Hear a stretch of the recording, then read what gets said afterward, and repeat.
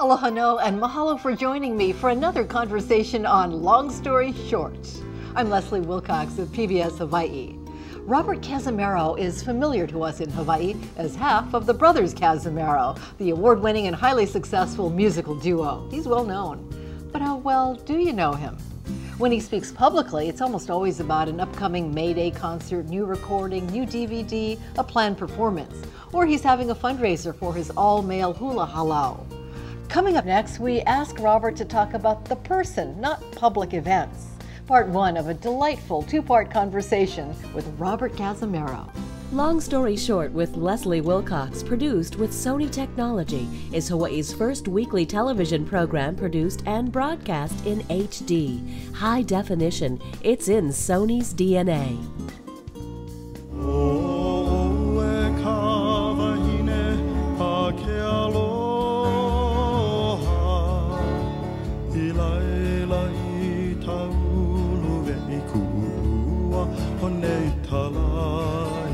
The Brothers Cazimero, Robert and Roland, were leaders in the 1970s resurgence of Hawaiian music and culture. More than 30 years later, they continue to record and they perform locally on the mainland and abroad. Robert is also kumu hula of the all-male halau nakamale. I know you as a singer, a performer, and a kumu hula, but where did all this start? Well, I don't know how far back you want to go, but I'll start with being born. Okay. Now, our parents, Roland and my parents, were music people. They were entertainers. So we fell into that immediately because we were surrounded by it. Do they perform in Waikiki? Yeah. Actually, not so much in Waikiki, although they did do that, mostly for the military clubs and for private parties. And they played the standards, the old mainland standards. So we learned to play that kind of music as well as Hawaiian music. What's an example of a mainland standard? Well, you know, like Our Love Is Here to Stay, for example, and Please Release Me and stuff like that. So we would do that besides Kaneohe and Royal Hawaiian Hotel. And so it started there, and we thought everybody else did the same thing in all the houses that surrounded us there in Kalihi until, you know, we found out different. And then went to high school and we got more involved with that. In high school, I met my kumu hula, Maikiau Lake, and as she left the class that she had come to speak with, which was the class we were in, she told me, she says, you know, someday you're going to want to teach hula. And you know, you want to take hula, she said, and I'm going to be that teacher. And I was like... Did she know anything about you? No, I had just played the piano for her to sing the song that she had come to talk about. And so, but no, she just told me that. And at the time, it didn't really register of the depth of what she had said. So I said, okay, and then went to lunch, you know, sort of like today, actually. And then years later, I found myself at her door of her school. So I went to the university. I took voice lessons when I was there. I would fight with my teacher every day. His name was Jerry Gordon, really nice guy. I kept saying to him, there are a lot of people who sing your style, but not enough people who sing my style. So I'll do what you want in class, and then I won't do what you want. What's your style? I think it's more, at the time, I thought it was more laid back, island, floaty, you know, and what he wanted was something that was a bit more pronounced, more exact, full of a history of a faraway land. I mean, Italy, when you're from Kalihi, you don't think so much about Italy, you know, so. So it wasn't just how you sang, but what he wanted you to sing about? Yes, what he wanted me to sing about and how it was presented. You know, because when I sang Hawaiian music, it was much more laid back and I would not say apologetic, but I mean, it was a step back. When I was taking voice lessons from him, it was definitely, you were out there, you know. So I was there with him for a few years, and then I left school because, well, our career started to take off with the Sunday Manoa first. Well, now, what happened to the 60s and rock and roll? Were you part of that? Of course. Yeah, yeah. Loved the rock and roll years. Yeah, I was definitely there. We thought that the Platters were cool, and Roland was a real big fan of Jimi Hendrix, real big. And we got all into that. You know, we didn't get so much into the drugs of it as much as we did the music. We really liked the music and the fact that, you know, we're the original flower people, so we were like out there. And I know that people talk freely about how you were instrumental in that Hawaiian Renaissance, the music and language and everything that came with it. You know, people do speak freely about the fact that we were there at the start of the Renaissance and leading the way. We had no idea. We had no idea we were leading the way for anybody or to anything. We were just there having a good time. We were just so happy to have people standing in line out there at Chuck's Cellar in Waikiki, not to come for steaks, but to listen to us play music. You know, so we really had no time to think about this whole idea of the Renaissance until maybe like 2 or 3 years after we had already been in it, and someone brought it up, said, "What was it like?" And we were like, you know, it was very interesting, and it was fun. Well, when you would go out for gigs, did you and Roland think about, you know, your marketing plan and who your audience was and how to tailor your music, anything like that? No. We were just as wild on stage as we were, you know, at home, doing what we were doing. Roland and I used to go to work in caftans and get on stage and change, and then after on the breaks we'd wear these caftans walking around the Royal Hawaiian Hotel. You know, they'd never seen anything like that before. Well, no.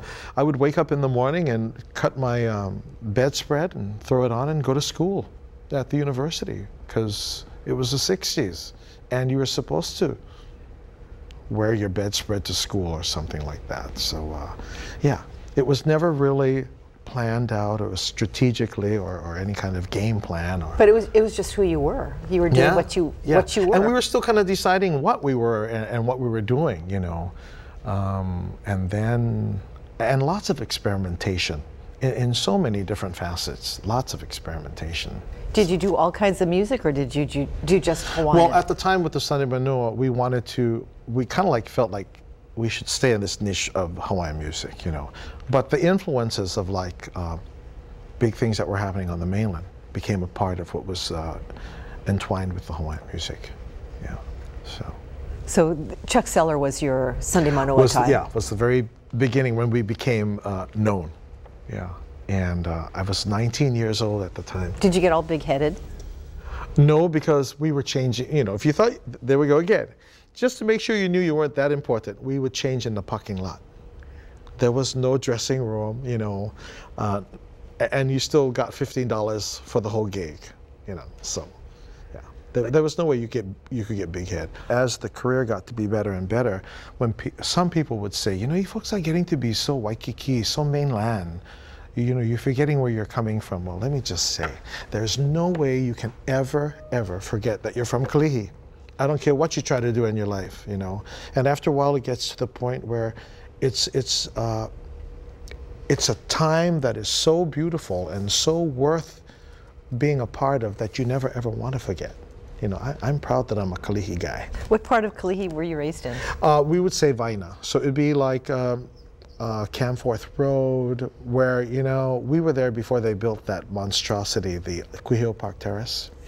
So in the old days, from the roof of our house, or the back porch actually, you could see the fireworks at the Ala Moana Shopping Center. You can't anymore. Wow, amazing. Yeah. And you always lived in the same place as you were growing up? Mm-hmm. And I finally moved out,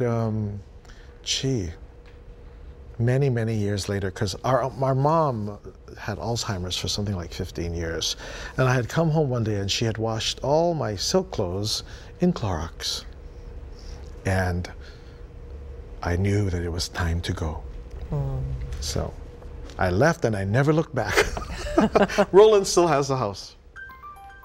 Both of the brothers Cazimero, Robert and Roland, are masters of their craft and consummate performers. But you never mistake one for the other. Different lifestyles, different approaches. But as artists and businessmen, the same respect for each other. I really learned how to talk, to be comfortable in front of a crowd through Loyal Garner, watching her perform, really too, the Society of Seven, as far as flow is concerned, in a show, and our friend Gramps, who was very influential, and my kumu, Mikey, watching them. Of course, now there are the other influences like Crosby, Stills and Nash, and Kenny Rankin, who I would listen to for hours. I'd play his records, and I would listen to his style and try to mimic it. And if he was going to hold it for these many measures, I was going to hold it for that many measures and one more. You know. And you always thought you would go into music professionally? No, because getting back to this brother and sister thing, the brother above me, Rodney, was the one who we considered the voice in the family. So it was very difficult after he went into the service for me to start singing and then to have to sing in front of him.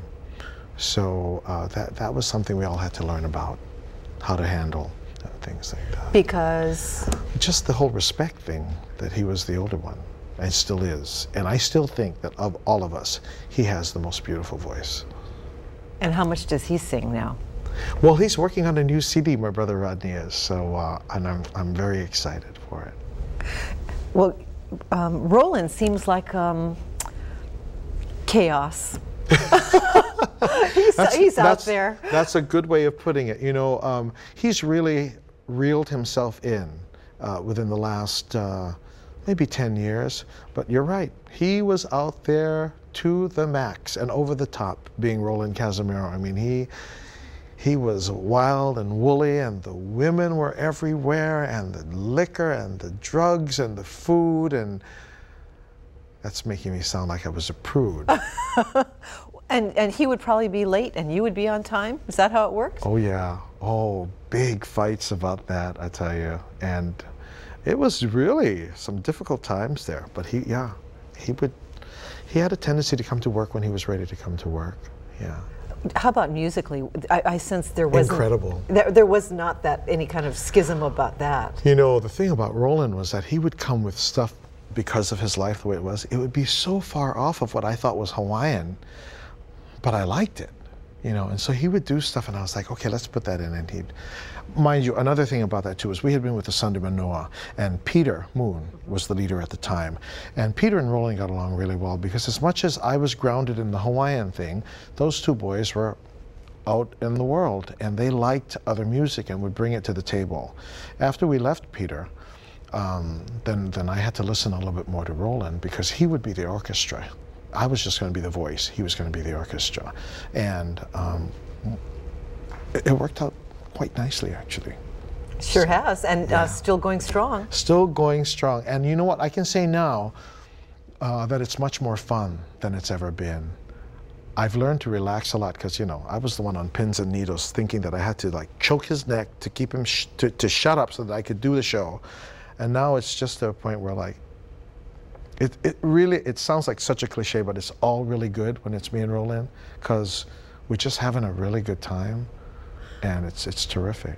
Let's talk about Roland and you for a while. I mean, you've had this long career with him.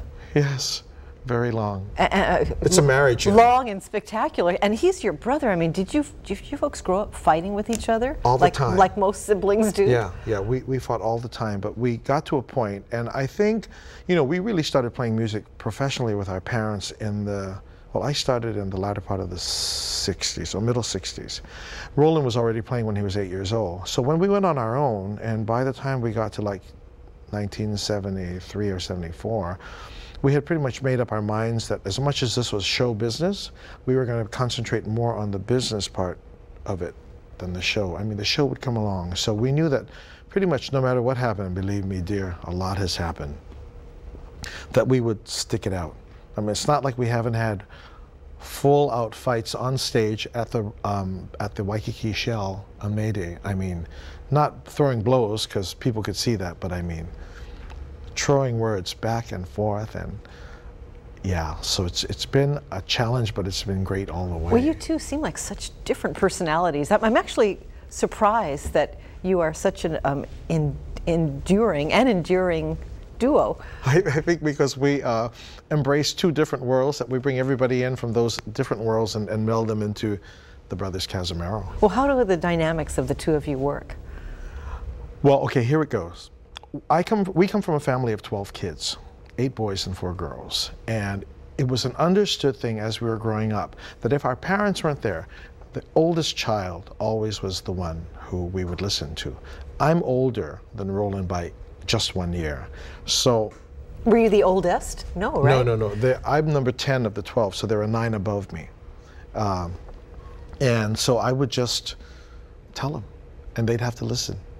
But you can only boss 2 other kids. Yeah, because if I said something and my older brother or older sister said something over me, I would say nothing after that. But you could boss Roland. But I could boss Roland, and I could boss my sister because she's the twin to Roland. So, although I wouldn't call it, Roland would call it bossing, but I wouldn't.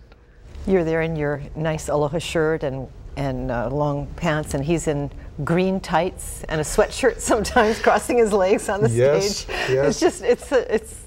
It's so funny and so beautiful. He does wear some of those clothes, and I have to take credit for some of it because I did buy him a few of those things or get him into it at first, and as I grew out of them, he just got more and more into them, and it causes a lot of trouble for me in other places, I'll tell you. But he knows who he is, and you know who he is, and yeah. you understand each other. So there's no problem there, you know, and we'll make fun of it too. He'll make fun of it, and it's fine. I like him so much more now. And that's why we get along so much better. 1 year difference. Yes, well, only 1 year. But I always felt like I was tons years different than he was. Difference as far as age. Did you always feel like you had to keep the duo together because he was not disciplined? I don't know that I felt that way because I knew we had already decided on the business part. So I knew that late or not, or whatever indecision, we were still going to be together. But it didn't mean it didn't give me heartburn or heartbreak or whatever, because I was on pins and needles. How much does he surprise you on stage with his comments? Oh, I never really know what my brother's going to say. I never do. And sometimes I will say something that will trigger, and I know that it's triggering something in his mind, and I think to myself, you stupid. Don't make eye contact, yeah, right? I shouldn't have said that, and sure enough, he picks it up, and he goes, and I tell you, I can't say anything because the people are laughing so much, and it's really so good, and I'm so pissed off, but it's so funny. It works. Yeah. One time we were on stage at the Shell. It was Roland, myself, and Israel Kamaka Viva Ole. I was between the two of them, and they started on this thing together, and I didn't know what the hell they were talking about. All I know is that the audience was dying outside, and I just said one thing, Leslie. I said just one thing, and I don't remember what it was. Well, I was smashed down like a bug, and I was like, okay, I'm so staying out of this one, man, because Roland and Israel together, they were amazing. They had a lot of fun and a lot of history. And that's part of the fun of entertaining, the interactions, and you feed off each other, right? And you become better than especially when they're really good, talented people. You know, when you don't have to say anything or explain anything. So if it's like you and I talking right now. You know, I'll just say, okay, you take it, and then you say you take it, and then we'll both talk together or finish each other's sentences. Happens all the time. That's why I said Roland and I have a relationship that is like, you know, we've been married longer than our parents were. I think, you know, so.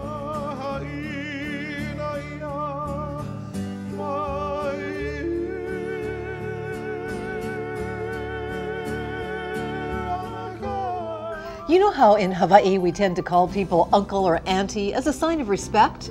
Well, here's a tip. Don't do that to Robert. You're about to find out why. And Robert also explains the feeling he's had for some time, the one that drives him to sing every song like it's the last time. In terms of experience and achievement, although I don't know about in terms of age, you're a kupuna. Are you treated as such? Some people try. But you don't let them? No, I don't. What do you tell them? I just, actually, you know what? I'm very lucky that way. No one sees me as really being a kupuna.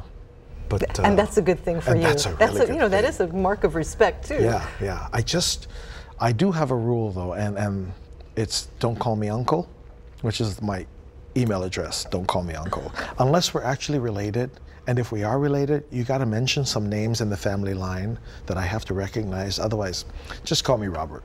You know, and I've gone through the gamut of people calling me Bobby from when I was a kid, Bobby and Bob, and God, Neva Rego calls you Roberto, and you don't correct her. The voice coach. Oh no, she can call me Roberto for the rest of my life. That's fine. But the Bobby one makes me a little queasy.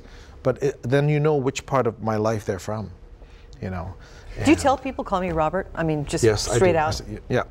Hi, Uncle. No, just call me Robert. And you know, for Hawaiians, that's a hard thing because part of the respect is that you call each other uncle or auntie, but I just tell them, look, don't. That's because you don't see yourself as uncle? it's because, you know, when you're in the entertainment business, there's no such thing as age. Once you get out of high school, we're all the same age. That's what I say. So don't call me uncle. And don't call me auntie either. What's your middle name? My middle name is Uluvehi o Napua Ikavikiu o Kalani. Which means? Which means the abundance of flowers at the summit of the sky. And my mother was pregnant and she didn't know she was. And my aunt, my Auntie Mary Singh, who lived in Kalaupapa, that's a whole nother story. She called my mom and said, you know, you're pregnant. And my mother said, no, I'm not. And she said, you're pregnant. And my mother said, no, I'm not. And she said, just listen to me. You're pregnant. And here's the name of the child. So she gave my mother my name. And she's calling you from the Hansen's disease settlement at Kalaupapa. Yes, she is. So my mother said, okay, but because of the flowers in the name, Onapua, she thought that I was going to be a girl. Well, anyway, so, but I got the name anyway. And so, yeah, sure enough, she was pregnant. She didn't know it, but she found out from my aunt. And I've had that name ever since. You think you live up to the name? Oh, I hope so. I hope so. Because the funny thing is, as I've graduated kids from my school to their own schools, they've taken parts of the name and they have it in their school. My niece is my namesake and she has the same name. And then one of my dancers asked if he could name his son after me. And I said, yeah, except take out the Onapua, take the flowers part out. So this boy, Uluvehi Ikaveki o Kalani, is one of the newest members in Halau. Now he's dancing in school. That kind of stuff just blows my mind. I'm just so glad I'm seeing it all happen. You know, it's really cool. Sometimes you look back at your life and you go, wow, if only this hadn't happened, where would I be? Was there any one of those moments for you? Would have been my 7th grade if I didn't go to Kamehameha. That would have been very different. I think that because if not, I would have gone to Farrington. And for all I know, I could have ended up being a drag queen. Just scary, you know, for me. Another thing is that, you know, I constantly worry about my voice. And in December, I have a tendency to catch colds in December. So I try and be really careful about that. And one year, it got really bad and I lost my voice, and we were doing 3 concerts with the Honolulu Symphony, and I did a concert every night without a voice. I talked my way through the whole thing, and thank God that the people were receptive, because it was one of the best concerts ever. So, and then I have to tell you about one other time. Roland and I were performing at the Holiday Inn in San Francisco near the business district, and we were doing the show. It was Christmas time. And the whole electricity within like about 8-10 blocks went out. And management said, you know, we need to cancel the show. And the people said, no, don't cancel the show. So they brought out this flashlight, a real big one like this. And they stood in the back of the room and they put the flashlight on and we played the show.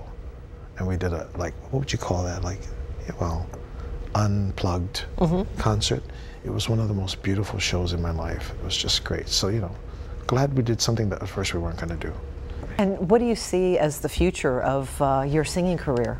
You know, it's kind of difficult for me to think of a future as far as I'm concerned, because I just made, well, I'm telling everybody I'm 62, but I'm not. It's just that they say to me, wow, you look really good for 62. So that by the time I get there, they can say, Mom. But I don't see me being here that long on this earth for this life. So what I really want to project is the fact that we just keep playing and doing the best in what we do. And if we can produce an album or a CD every year until the time of my demise, then I'll be totally happy. Okay, now you've just shaken me up. You see yourself as having an untimely or early death? Well, I thought, from when I was a kid, I always thought that I'd be dead by 21. I think it's a past life thing of mine. And the other thing was that if I stayed away from home longer than 2 months, that I would never return home. So that's why my trips have always been short and coming back in time. And then the longest one was maybe a little over 2 months when Roland and I went with Mikey to Europe.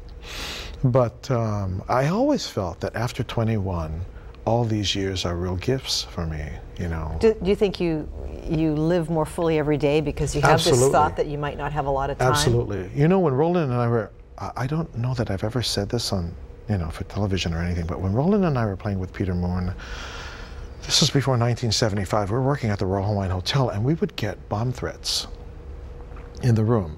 And we would just be playing, and all of a sudden, all the lights would come on, and we'd have to have everybody taken out, and we'd go out, and the cops would come in, or the bomb squad, or wherever they were, and they would check the whole room, and then they would say, okay, it's okay. Now, this would happen sometimes 3 times a week. But I tell you, if you were in the audience after that bomb scare had been nilled, you found yourself at one of the most amazing shows, because we sang like it was the last time. So ever since then, I do that now, that whenever I do sing or perform, I do it like it's my last time, just in case, just in case. You know, I really enjoy getting to know people on this program, especially people I did already know, like Robert. He's got much more to share, including what it takes to get into his respected halau na kamale, why he expelled his much-loved brother from the halau, and his favorite music lyrics. Please join me and Robert Cazimero for part 2 of a 2-part long story short next week on PBS Hawaii. I'm Leslie Wilcox. Ahui ho kako. Long Story Short with Leslie Wilcox is produced in HD by PBS Hawaii with Sony technology. High definition. It's in Sony's DNA. I gotta ask you one more thing. Okay. The local thing with the... Yeah. Can you tell me about that? We were at the Ala Moana Hotel. In those days, we were upstairs at the Summit, which is now called Ends, I think. And I was singing a song, and there was a man in the audience who was looking at me weird, and then he's just looking at me, so I said, what? He says, you're singing the wrong words. And I was like, oh, okay then. He said, if you want, I'll teach it to you here by the elevator. So we just sat there and he taught me the words. The next time I sing it, I'm downstairs at the, we called it the cave at the time, the Kama'aina room. And there's a woman in the audience, but this time she added that. She's going like that. And I was pissed off. So I said, what? And she's like, you're singing the wrong words. I said, no, I'm not. I learned this from a guy who lived in Keaukaha. And she said, my mother wrote the song. So I sat with her and I learned it. Again? Again.